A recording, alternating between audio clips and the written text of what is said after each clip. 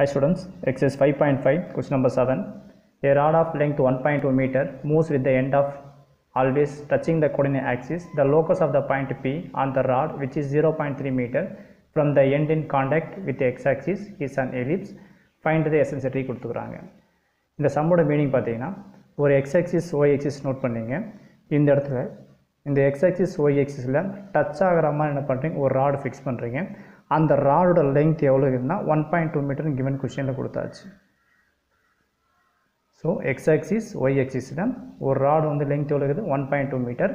அந்த 1.2 மீட்டர் வந்து அவரோட எண்டு ராடோட ஒரு எண்டு x-axisலையும் இன்னொரு எண்டு வந்து y-axisல டச் ஆகிற மாதிரி இருக்கணும். ஸோ கிவன் கொஷின் ரீட் பண்ணி பாருங்கள். a rod length வந்து 1.2 metre moves with the end of always touching the coordinate axis கொடுத்துக்கிறாங்க. சரி, அடுத்தது பார்த்தீங்கன்னா அவங்க என்ன சொல்கிறாங்க பார்த்தீங்கன்னா, இந்த ராடுக்கு மேலே ஒரு பாயிண்ட்டை நோட் பண்ணுறீங்க, பாயிண்ட் பி நோட் பண்ணுறீங்க. அந்த பாயிண்ட் பின்றது நம்ம எங்கே வேணால் நோட் பண்ணிடக்கூடாது. அந்த பாயிண்ட் பின்றது x-axisலேருந்து இந்த பாயிண்ட்டுக்கும் உள்ள டிஸ்டன்ஸ் வந்து 0.3 இருக்குன்னு சொல்லிக்கிறாங்க. x-axisலேருந்து நீங்கள் நோட் பண்ணுற பாயிண்ட்டு எவ்வளோ டிஸ்டன்ஸ் இருக்கணும், 0.3. இதில் 0.3, இங்கே 0.3னா இங்கேருந்து இது வரைக்கும் உள்ள பாயிண்ட் வந்து 0.3. அப்போ ரிமைனிங் பாயிண்ட் இங்கேருந்து இது வரைக்கும் உள்ள பாயிண்ட் எவ்வளோ இருக்கும், தட் இஸ் என்ன பண்ணலாம் 0.9 சொல்லலாமா. ஸோ இதில் 0.9 நோட் பண்ணிக்கலாம். 0.9யும் 0.3யும் ஆட் பண்ணுறப்ப என்ன கிடைக்கும், 1.2ன்னு வந்துடும். ஸோ ஃபஸ்ட்டு இந்த ராடு லெங்த் 1.2 கொடுத்தாங்க பார்த்தீங்களா. ஸோ இந்த பாயிண்ட் இது ஏ நோட் பண்ணிக்கலாம், இந்த பாயிண்ட் பி நோட் பண்ணிக்கலாம். ஸோ இதுதான் கிவன் கொஷின் கொடுத்துருப்பாங்க. இங்கே பாருங்கள், இந்த லைன் இங்கே இருக்கும். The locus of the point P on the rod, which is 0.3 meter from the end of in contact with the x-axis கொடுத்துக்கிறாங்க. ஸோ நீங்கள் நோட் பண்ணுற பாயிண்ட் Pன்றது x-axisலேருந்து இதோட டிஸ்டன்ஸ் என்ன இருக்கும், 0.3 இருக்கும். அப்போ ரிமைனிங் டிஸ்டன்ஸ் எவ்வளோ இருக்கும், 0.9. 0.9யும் 0.3 ஆட் பண்ணுற 1.2 மீட்டர். சரி, இந்த இடத்துல இந்த பாயிண்ட் இந்த Pன்றது தான் இம்பார்ட்டண்ட். அடுத்து என்ன செய்றீங்கன்னா, இந்த ராடோட பொசிஷன் நீங்கள் மாற்றுறீங்க. அதாவது இப்போ இருக்கிற பொசிஷனில் ராடை நீங்கள் இப்படி மாற்றுறீங்க, இமேஜின் பண்ணிங்க. இப்படி மாற்றும்போது அகைன் என்ன ஆகும்னா, இந்த ராடை வந்து இங்கே ஒரு x-axisல ஒரு ரெண்டு டச் ஆகும், அண்டு இங்கே ஒரு இடத்துல டச் ஆகும். இங்கே x-axisலேருந்து இந்த பாயிண்ட்டை நோட் பண்ணுறப்போ இங்கேயும் 0.3 வரும், இங்கே 0.9 வரும். ஓகேங்களா. இப்படி நோட் பண்ணுறப்போ இங்கே ஒரு பாயிண்ட், புதுசாக ஒரு பாயிண்ட் வரும். நம்ம பொசிஷனை மாற்றும் போது ஒரு பாயிண்ட் இங்கே வரும் புதுசாக. இந்த பாயிண்ட் இங்கே இருக்குன்னு இமேஜின் பண்ணிங்க. நெக்ஸ்ட்டு இதே ராடை நீங்கள் இப்படியும் வைக்கலாம். இப்படி வச்சிங்கன்னா அவங்க சொன்ன சேம் ப்ராசஸ் தான். ஸோ இங்கேருந்து இதோட ராட் லெங்க்த்து 1.2 மீட்டர். அதில் ரெண்டு எண்டு என்ன பண்ணணும், x-axisல டச் ஆகணும், ஒரு எண்டு வந்து y-axisல டச் ஆகணும். x-axisலேருந்து இந்த பாயிண்ட் வந்து 0.3 இருக்கும், ரிமைனிங் 0.9 இருக்கும். ஸோ இங்கே ஒரு பாயிண்ட் கிடச்சிருக்கும். இப்போ பார்த்தீங்கன்னா கொஞ்சம் அப்சர்வ் பண்ணி பார்த்தீங்கன்னா, நம்ம இந்த ராடோட பொசிஷன் நம்ம மாற்றி வைக்கும்போது இங்கே ஒரு பாயிண்ட் புதுசாக வந்துக்கிட்டே இருக்கும். அந்த பாயிண்ட் எல்லாத்தையும் நம்ம ஜாயின் பண்ணுறப்போ ஒரு கர்வ் ஃபார்ம் ஆகும். அந்த கர்வ் தான் எலிப்ஸ்னு கிவன் கொஷினில் கொடுத்துருக்காங்க. ஓகேங்களா. ஸோ இப்போ கொஷின் ஃபுல்லாக ரீட் பண்ணுறப்போ இந்த சம்மோட மீனிங் புரிஞ்சிடும். A rod of length 1.2 meter moves with the end of always touching the coordinate axis. The locus of the point, locus என்றது இட்ஸ் a moving point. இந்த பாயிண்டிங் ஃபஸ்ட் இந்த point இங்கே இருக்கும், அடுத்த பாயிண்ட் இங்கே இருக்கும். நம்ம பொசிஷனை மாற்றும் போது ராடோட பொசிஷன் பாயிண்ட் இங்கே இருக்கும். அதுதான் it is a moving point. லோக்கஸ்ன்றது moving point. The locus of a point P on the rod which is 0.3 meter from the end in contact with the x-axis is on ellipse. So find எசன்சிட்டி கேட்குறாங்க. So இந்த points எல்லாத்தையும் join பண்ணுறப்போ நமக்கு என்ன ஆகிடும், curve வந்து அது ellipse ஃபார்மில் இருக்கும். அந்த எலிப்ஸ் ஃபார்மெட்டில் வந்த உடனே நீங்கள் என்ன செய்யணும்னா, இதோட ஈயோட வேல்யூ நம்ம கண்டுபிடிக்கணும். இதுதான். இப்போ பார்த்தீங்கன்னா இந்த இடத்துல வந்து ஏ அண்டு பியோட வேல்யூ கண்டுபிடிக்கோசரம் இந்த பாயிண்ட் பிலேருந்து என்ன பண்ணுறேன், இதில் இந்த பாயிண்ட் பிலேருந்து இங்கே ஒரு லைன் ட்ரா பண்ணிக்கிறேன், இங்கேருந்து ஒரு லைன் ட்ரா பண்ணிக்கிறேன். ஸோ இதில் ரெண்டு லைன் ட்ரா பண்ணியாச்சு. இந்த ரெண்டு லைன் ட்ரா பண்ணிக்கனால இங்கே பார்த்தீங்கன்னா it is a 90 degrees perpendicular. It is also perpendicular. Next உள்ள ஒரு ஷேப் வந்துருக்கும். அந்த ஷேப் என்னென்னு பார்த்தீங்கன்னா it is a rectangle. So இங்கேருந்து இது ஒரு பாயிண்ட்டு, இங்கேருந்து இது ஒரு பாயிண்ட்டு. இப்போ என்ன செய்றீங்கன்னா, இந்த ஒரு பாயிண்ட் நோட் பண்ணிக்கலாம். ஆல்ரெடி ஏபி நோட் பண்ணிட்டேன். இந்த பாயிண்ட் சின்னு எடுத்துக்கலாம், இந்த பாயிண்ட் டின்னு எடுத்துக்கலாம். இப்போ பார்த்தீங்கன்னா இந்த ஷேப் என்னது, it is a rectangle. ரெக்டாங்கிளோட concept தெரியும், ஆப்போசைட்ஸ் ஆர் ஈக்குவல்ன்றது. ஸோ இங்கேருந்து இதோட டிஸ்டன்ஸ் என்ன பண்ணுறேன்னா, இதை நான் x1 எடுத்துக்கிறேன். இது x1 எடுத்தால் இதுவும் ஆட்டோமேட்டிக் என்ன ஆகிடும், இது x1 வந்துடும். இதோட டிஸ்டன்ஸ் நான் y1 எடுத்தால் இந்த டிஸ்டன்ஸ் என்ன ஆகிடும், y1 வந்துடும். அடுத்தது பார்த்தீங்கன்னா இங்கே ரெண்டு லைன் பேரலாக இருக்கும்போது இங்கே இருக்கிற angles both are equal. That is corresponding angles R equal. இங்கே பாருங்கள், இந்த லைனுக்கு தான் இந்த லைன் கொஞ்சம் எக்ஸ்டெண்ட் பண்ணி பாருங்கள். இந்த லைனும் இந்த லைன் எக்ஸ்பெண்ட் பண்ணுவோம், ரெண்டு லைன் பேரலாக இருக்கும். அது ரெண்டு லைன் பேரலாக இருந்துச்சுன்னா இங்கே இருக்கிற ஆங்கிள் இங்கே ஆங்கிள் ரெண்டுமே ஈக்குவல். அப்போ தேர்ஃபோர் என்ன பண்ணலாம், இங்கே இருக்கிற ஆங்கிள் நம்ம டீட்டான்னு எடுத்துக்கலாம், இங்கே இருக்கிற ஆங்கிள் டீட்டான்னு எடுத்துக்கலாம். That is a corresponding angles R ஈக்குவல்னு அர்த்தம். இப்போ பார்த்தீங்கன்னா இந்த இடத்துல நமக்கு அப்சர்வ் பண்ணி பார்க்கும்போது உள்ள ஒரு ரெண்டு ரைட் ட்ரையாங்கிள் அப்சர்வ் வந்திருக்கும். இங்கே பாருங்கள், PCA ஒரு ரைட் ஆங்கிள் ட்ரையாங்கிள் அண்ட் இன்னும் ரைட் ஹேண்ட் ட்ரையாங்கிள் இங்கே இருக்கும். BDP இங்கே ரைட் ட்ரையாங்கிள்.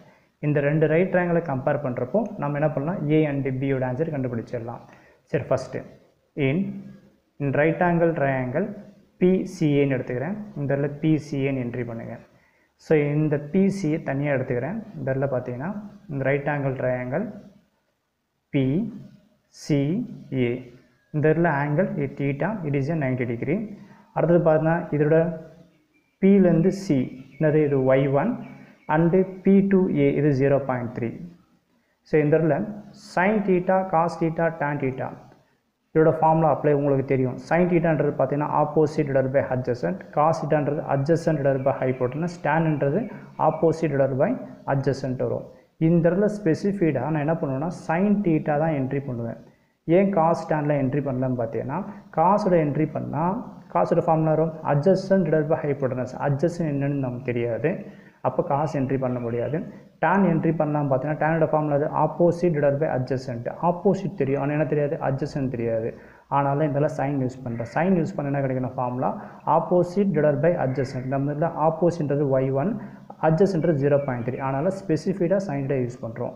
அப்போ சைன் டே என்னது, இந்த formula opposite divide by adjacent apply பண்ணுறப்போ இது Y1 டிவைட் பை 0.3ன்னு கிடைக்கும் இன் ரைட் ஆங்கிள் ட்ரையாங்கிள் ஆஃப் PCAல. அதே மாதிரி இன்னொரு ரைட் ஆங்கிள் சூஸ் பண்ணுறீங்க. இங்கே பார்த்தீங்கன்னா இன் ரைட் ஆங்கிள் ட்ரையாங்கிள் BDPன்னு எடுத்தேன். இன் ரைட் ஆங்கிள் ட்ரையாங்கிள் BDPயில் இதோட ரைட் ஆங்கிள் ட்ரையாங்கிள் ட்ரா பண்ணுறோம் பாருங்கள். So it is a theta, is a 90 degree, it is a B, இது D, இது Pன்னு இது. இதோட டிஸ்டன்ஸ் பார்த்தீங்கன்னா இது நம்ம Pலேருந்து D தெரியாது, Tலேருந்து B தெரியும், என்னது X1. ஸோ இதில் X1 நோட் பண்ணிக்கலாம். அடுத்தது பார்த்தீங்கன்னா இங்கே 0.9, இது 0.9 நோட் பண்ணிக்கலாம். இப்போ இந்த ஸ்பெசிஃபைடாக நான் காசு தான் யூஸ் பண்ண முடியும். அதுக்கு ரீசன் பார்த்தீங்கன்னா காசோட வேல்யூ நமக்கு தெரியும். காசோட ஃபார்முலா அது adjacent divide by hypotenuse. So adjacent தெரியுது, ஹைபோட்டனஸ் தெரியுது. சைன் யூஸ் பண்ண முடியாது, ஏன்னா சைனோட ஃபார்முலா அது ஆப்போசிட் டிவைட் பை ஹைபோட்டனஸ் வரும். ஆப்போசிட் என்னன்னு தெரியாது. டேன் யூஸ் பண்ண முடியாது, டேன் என்னன்னா ஆப்போசிட் டிவைட் பை அட்ஜசன்ட், நம்ம ஆப்போசிட்னு தெரியாது. அப்போ நம்ம காசு இதில் என்ட்ரி பண்ண முடியும். ஸோ காசோட formula adjacent divide by hypotenuse. So formulation entry பண்ணுறப்போ இதில் அட்ஜசன்ட்றது X1, இதில் X1 டிவைட் பை ஹைபோட்டனஸ்ன்றது 0.9, இதில் 0.9 என்ட்ரி பண்ணிக்கலாம். இந்த இடத்துல ட்ரிக்னாமெட்ரியில் ஒரு ஃபேமஸான ஃபார்முலா உங்களுக்கு தெரியும். That is sin square theta plus cos square theta is equal to 1 R cos square plus sine square is equal to 1. ரெண்டுமே ஒன்று தான். ஸோ இந்த ரிலேஷன் யூஸ் பண்ணுங்கள். ஸோ இல்லை cos square theta plus நேடும் sine square theta is equal to 1 entry பண்ணுங்கள். காசோட value என்னது, X1 divide by 0.9. So இந்த என்ட்ரி பண்ணுங்கள். ஸோ இது என்ட்ரி பண்ணுறப்போ நமக்கு என்ன கிடைக்கும் தெரியல, X1 ஸ்கொயர் வருமா. ஸோ இந்த X1 ஸ்கொயர், ஏன்னா மேலே ஹோல் பவர் ஸ்கொயர்னால இது ஸ்கொயர் பண்ணுறேன். X1 ஸ்கொயர் 0.9 ஸ்கொயர் பண்ண நமக்கு கிடைக்கும் 0.81 கிடைக்கும். Plus சைனோட டேர்ம்னது Y1 divide by 0.3. இங்கே ஸ்கொயர் இருக்குனால Y1 ஸ்கொயர் பண்ணுறப்போ இது Y1 square.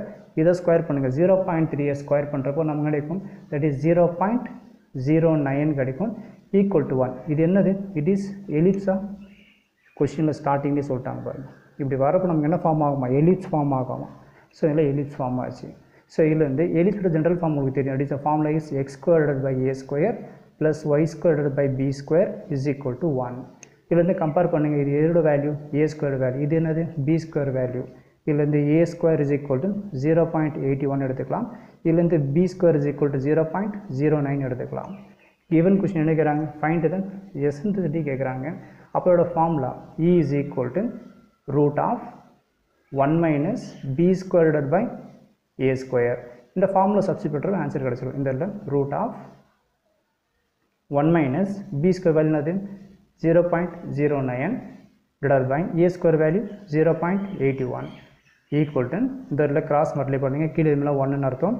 1 into 0.81 0.81 minus 1 into 0.09 0.09 வரும் divided by 0.81. next step இதை மைனஸ் பண்ணிடலாம்.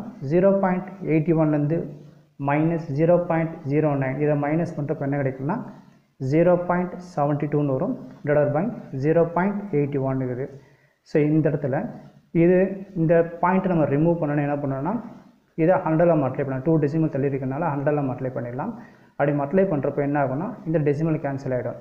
இன்ட்டு 100 அப்ளை பண்ணுங்க. 0.72 இன்ட்டு 100 போட்டால் என்ன ஆகிடும் வெறும் 72ன்னு வந்துடும். இதே மாதிரி 0.81 இன்ட்டு 100 போடும்போது இந்த டெசிமல் கேன்சல் ஆகிடும். ரிமைனிங் 81 மட்டும்தான் வரும். இப்போ என்ன பண்ணலாம் இதை கேன்சல் பண்ணலாம். ஸோ இந்த இடத்துல ஸ்கொயர் ரூட் ஆஃப் 72/81 எந்த டேபிளில் கேன்சல் பண்ணலாம் இட் இஸ் ஏ 9 டேபிளில் கேன்சல் பண்ணலாம். அப்படி கேன்சல் பண்ணுறப்போ இது என்ன ஆகிடும் இது 9 டேபிளில் கேன்சல் பண்ணுறப்போ இது 9 டைம்ஸ் இது என்ன 8 டைம்ஸ்னு வரும். ஸோ அப்போ இது என்ன பண்ணலாம் 8/9 போடலாம். இப்போ இது சிம்பிளை பண்ணலாம். 8 எப்படி போடலாம் இதை ஸ்கொயர் ரூட் ஆஃப் என்ன பண்ணலாம் இதை 4 into 2ன்னு சொல்லலாமா 4 2s are 8 divided by 9. இந்த இடத்துல E is equal to it is a common root.